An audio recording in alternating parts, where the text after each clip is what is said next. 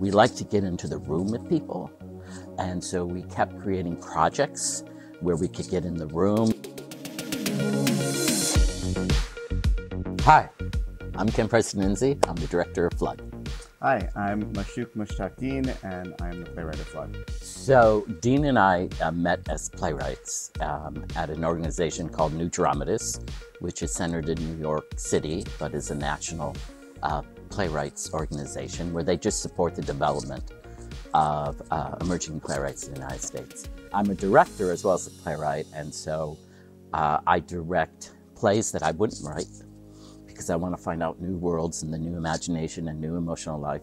I directed a lot of the work at New Dramatists with new playwrights, and so we met that way as well. I was inspired to write Flood right after the 2016 election, and I feel like the question in the air at the time was, why did so many, particularly white women, vote alongside their husbands for Trump? The question then, I think, for me, over time, became a simpler one and a genuine one of why do women stay in situations that are not great, with people who maybe do not see them.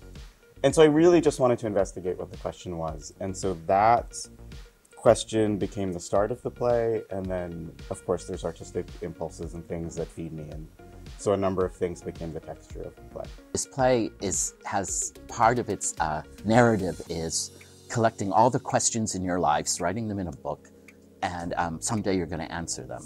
But what about the here and now? What are you going to answer right now with the person in front of you right now? Everyone, I think, will take a number of things from it. Someone will latch onto the metaphor of marriage and see their marriages in it. Some people will latch onto the politics of the moment, the intergenerational conflict. There's a little heartbreak in it, and then there's a little rescue of what if we can rescue each other.